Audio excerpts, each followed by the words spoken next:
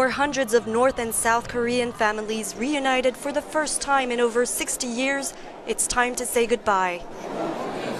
It's the end of an emotional reunion organized by the governments of Pyongyang and Seoul, which have been at odds since the 1950 Civil War.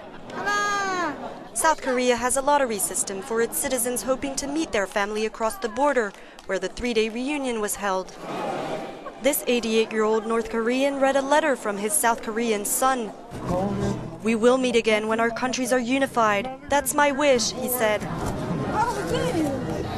Another reunion of several hundred more families is scheduled for Saturday. Over the past 15 years, at least 5,000 people have been reunited through the lottery system. But farewells are always difficult, as family members have no idea whether they will ever meet again.